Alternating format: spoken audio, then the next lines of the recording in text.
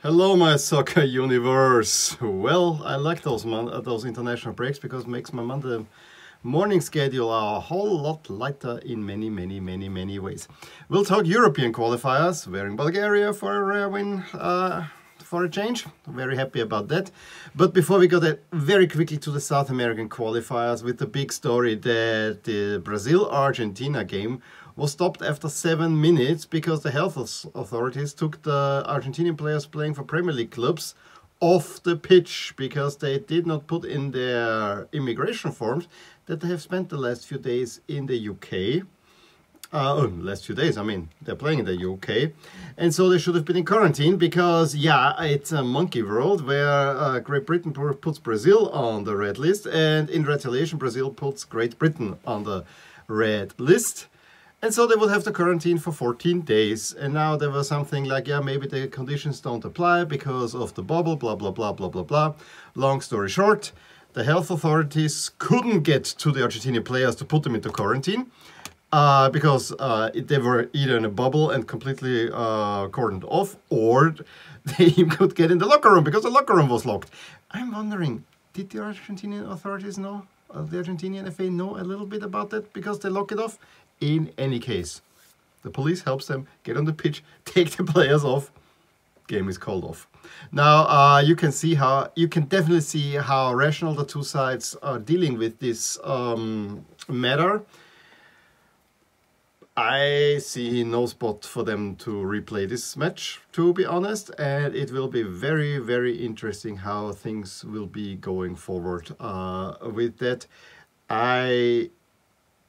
Although, you know, to me it seems like the most likely thing is that Argentina will have to forfeit the game because of oversight. But, you know, I think everything is open at this point. In the end, I actually think it will not really matter who will progress for progressing to the World Cup or not. So maybe that is the one thing. But, you know, South America. It is just, I mean, it is one of those ridiculous stories that I have the feeling this can only happen in South America. Yeah, maybe. So yeah, let's go back to the boring, orderly world of European qualifiers, where to me the overarching team of match day 5 we have it. So in many ways it is half-time, but because of the Nations League it is not really half-time. But for me the overarching theme, cannot talk, is that the two champions that we have at the moment from Europe, which is the World Cup winners France and the European champions Italy, are kind of drifting a little bit. It is not that they are on a downward turn, but they're drifting. They're not winning, but they're also not losing. So, which is important for statisticians in terms of Italy. But it's all going a little bit sideways. And yeah. We can start in Group D. The Ukraine-France game, I had my focus on another game, but it was the second game I had on. I was surprised that both teams were playing their away jerseys, although didn't look bad. Didn't look bad, although I liked the blue against yellow a little bit better. I think it was a good game overall, where of course France is the better team, and so, but Ukraine had at least in the first half the better chances. And go-ahead goal from Shaparenko, what a great strike it was. Yes, Zuma could have done a little bit better getting the ball away, but from that distance, I mean, such a sweet hit into the corner, wonderful goal. Then France equalized right after half through Martial, who I think that there were a few chances. I mean, France definitely had their chances, but it was not a very convincing performance. I actually thought the draw was very well deserved for Ukraine, who get a 5th draw in a row. I mean, talk about drifting sideways. Ukraine is going nowhere at the moment. In that sense. And it's even compounded the whole thing because Finland win against Kazakhstan and enter, as we'll see, the conversation of who is progressing in this group as well. We have in Group G Norway, Turkey winning, and so it was between the Netherlands and Montenegro. Where the Netherlands, it was the Memphis Depay show in Eindhoven who completely then dismantled Montenegro. And probably the Dutch are finally getting rolling now that they have a proper coach, although maybe he's a little bit outdated already, but they have a proper coach, Louis van Gaal, and now the Dutch can actually find their foot again. Memphis Depay gets a penalty. I mean, that was a Greco-Roman wrestling thing, and then he scores a second one, and then with his runs, he also enables goals 3 and especially 4 through Wijnaldum and Gakpo. And so by the 76th minute, it was 4-0. Very, very impressive stuff from the Dutch. In Group H, also a little bit of a pre-decider towards Croatia and Russia, and you see them already. They have done very well in improving their chances, because Russia win against Cyprus, and Croatia get a very, very late win over Slovakia. I think the goal came through Brozovic in the 86th minute, had it in. I mean, a game that was rather even, but that win more or less put Slovakia out of the way, and Croatia and Russia onto the roll towards the World Cup playoffs at least. We didn't have Portugal playing, so Ireland only manages a 1-1 against Azerbaijan. That was a little bit disappointing, one has to say. Serbia, though, has no trouble with Luxembourg, with Mitrovic being the outstanding man, scoring 2 first-half goals, and seemingly getting a third, but it wasn't an own goal. In between, Thiel had pulled a goal back for Luxembourg. It was always going to be Serbia. Milenkovic in the end gets the winner. It's a 4-1, and that puts Serbia right on track also maybe for first place spot, and first place spot, and then we will have to have a big game between Portugal and Serbia probably for the direct qualifier. Group F, I talked a whole lot about Israel, Austria. I'm not gonna lose any more words. If you want, here is the video on that and my anger on that. Disgraceful, absolute disgraceful, and yeah, heads should roll all over the place there. Denmark, a little bit of I don't want to say a lucky win, but you know, it was 0 for a very long time. Wind had a goal disallowed for offside in the first half, and then but he gets his goal then late in the 85th minute, and so the Danes still have not conceded, still winning, and very much on the way to the World Cup. Scotland, at least this puts to me a little bit the result that Austria against Moldova a little bit in perspective, because Scotland only made it a 1-0 against Moldova. However, they had numerous chances maybe to make it a little bit more as well. Goal came very, very early. Then we already yesterday's action where Belarus and Wales played in Kazan, and not in the arena where the World Cup was played, but in probably the old stadium of Rubin. It was the perfect game because Wales win 3-2 by being first up, then down, and then up again. Was also many penalties.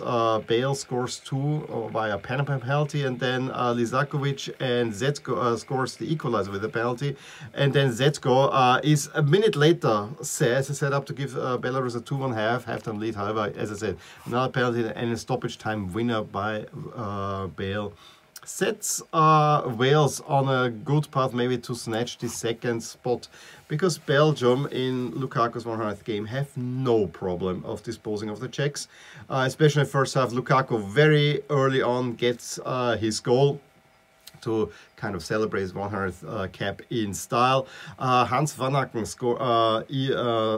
assisting the first two goals. First, nice pass to Lukaku, and then backheel to Hazard.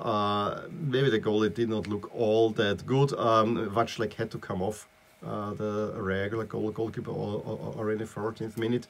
After the half, the Czechs had 2 pretty good chances that were by Courtois swatted off, and then the third goal by Salamakers is in the build-up play the sweetest goal that shows you all the class of this Belgium team, where Hazard backheels it to Lukaku with the side of his backheel then into Salamakers' path, who had just come on a few minutes earlier, and makes it 3-0. Very happy for Salamakers, Milan player, and so Belgium cruising away. I already said Bulgaria gets a rare win, 1-0 over Lithuania, very late goal. I saw most of the second half. Georgiev had didn't have a despot of a free kick. Despot should have actually had a goal a little bit early when he was running free ahead to the goalie. But finally, Bulgaria get a win, and yeah, hope they go on. Switzerland Italy was the game I watched, and I have to say, despite the scoreline, this was an thoroughly enthralling game. What actually helped is that although this was played in Basel, I mean, there were at least 30, if not 40% Italians in there. You could and they were all mixed, so it was a very electric atmosphere throughout the game. Italy largely dominant, but not very sharp up front. That was the one thing. In general, I mean, you could see a little bit. I would say a little bit lethargy. Yeah, we have won the baby because a little bit this tension is falling off. But they were still, especially in the first half, largely the better team. Wonderful pass by Locatelli Separati on the way free on the goal, but Jan Sommer could save it. Although I think the Berardi also a teeny bit panicked there, because I think if he composes himself, he can very well pass him. But it was the Jan Sommer show. Jan Sommer was saving chances left and right. I mean, especially they twice tried to either a free kick that was close to the touchline or a corner kick. They twice tried to do it directly in. He got that. He swatted chance, especially second half by Insigne, and most importantly, clear penalty that was given for Jorginho was given for a foul. Who was it on? I think it was Berardi, Rodriguez, and I saw Jorginho and I thought, I would rather have Immobile here because he just yanks it in. Immobile did not have a great game overall, but if I think about Jorginho, because Jan Sommer, I know he studies. You saw it already. I mean, he saved twice on Ramos, who is a very good penalty taker. So Jorginho, who tries to catch the goalkeeper off guard, but then the shot is never a hard shot, and therefore it's an easy save. And you can see Jan Sommer, a run up, he is not moving. He even offers a little bit the one side and puts Jorginho off on the other. And then it's a rather easy save because Jorginho just rolls the ball in, and that's, yeah. At that moment, I knew Italy's probably not going to score there, although Insigne twice tried. I mean, with a deflected shot where Jan Sommer again makes a great save. But then the longer the game went, the more Switzerland came up, and it could very well have been that Switzerland also could have scored. As I said, it ended 0-0, but this was a highly entertaining and tense game. With ending it 0-0, Italy is now 36 games at least unbeaten, which is a new world record. However, what that result to me means is that Italy probably will need to, in the next window, beat Switzerland at home to have it fully in control that they will go to the World Cup. Switzerland have yet to drop points outside of that game against Italy. So there could be some trouble for Italy as well. They still look comfortable. But there is a must-win game. And they avoided disaster in a sense, because if they would have lost this game, they would have found themselves in a similar situation as Spain. So have that in mind. No, the next international break they have to play the Nations League Final Four. So have that. This is then in November. So maybe by that time they can get rolling again. In Group I, Hungary losing to Albania, pretty big loss, I have to say. England playing the B team, Jesse Lingard scoring to goal. It took a while, and I think until the big boys came on, that the scoreline became the 4-0. It was weird to see Kane scoring with number 20 because Bamford was playing with 9. Kind of interesting. Poland, San Marino, 7-1. Most notable, San Marino scored. For them, this is already a biggie. And then what's more, Lewandowski scored 2. But he was outdone by second half substitute Buxa, who scored a hat-trick then. So, but 2 of them came in stoppage time. So, I mean, the game probably was a little bit tighter for most of the time. Iceland, North Macedonia 2-2. Germany roaring back with a 6-0 against Armenia. I mean, this was one-way traffic in the first half. This was an Armenia team that had done really well. so far, but totally outclassed. And you finally saw Germany really enjoying themselves. Gnabry in the first 15 minutes scores 2 goals. Then Marco Reus in the 35th and Timo Werner make it really clear. Then they take off a little bit the pace. The Hofmann after he scores in 52nd, and then Timo Werner had a goal. This is Adeyemi in stoppage time. Adeyemi from Salzburg makes it 6-0. Very impressive, and probably the right goal in a game that was in memory of Gerd Müller. I thought this seems about right. And then we go to Group B. Any hopes that Spain would have that Greece could give Sweden a fight? I think the 1-1 against Kosovo is rather disappointing for Greece, and so Spain, they got an impressive win over Georgia, but again, they don't control their destiny anymore. Gaia, Soler and Ferran Torres in the first half scoring the goals, and then Sarabia getting a 4th one. Now, before we go to next games, I don't want to comment too much now on the expected standings. I just want to show them to you here for the next few, for the next minute or so.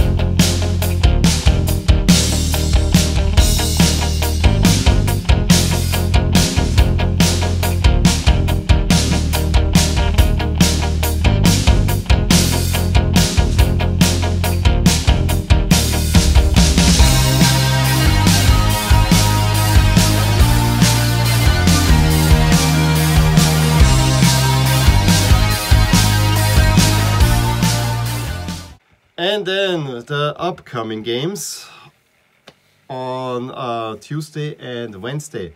I think, I mean, it looks good, Austria, Scotland. I'm not going to watch it. The big one is Netherlands, Turkey. That is probably, whoever wins that one has a clear path to the World Cup. Let's see if the Dutch can actually get something going. France, Finland is an intriguing matchup. Other than that, I mean, Croatia probably will have to make up for the loss to Slovenia early on. Then I don't see anything big here in North Macedonia, Romania. Maybe if they want to get back. Greece, Sweden, I think is a pretty big game. Italy just needs to win, as probably does Switzerland. I am watching at Poland, England. That's another big one. If Poland wants to have any chance of progressing, they need to beat England in that one. And I think, yeah, I mean, it's a little bit of a downward.